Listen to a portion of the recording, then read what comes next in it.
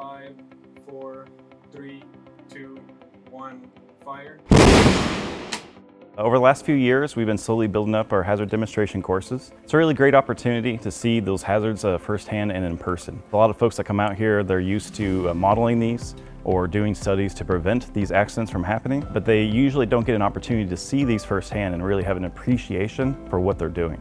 Our instructors give case study overviews of hazards in industry, and we relate those back to the events that you'll witness during the course in a live testing demonstration. Originally, we built all the stuff here for internal research, and then we decided, since we have all this equipment and our clients are interested in seeing hazards for themselves, we brought them out here, and it's really been kind of amazing.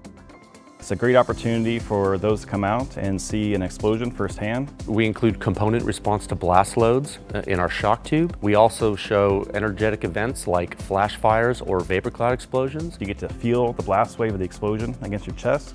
You get to feel the heat of the jet fire on your skin.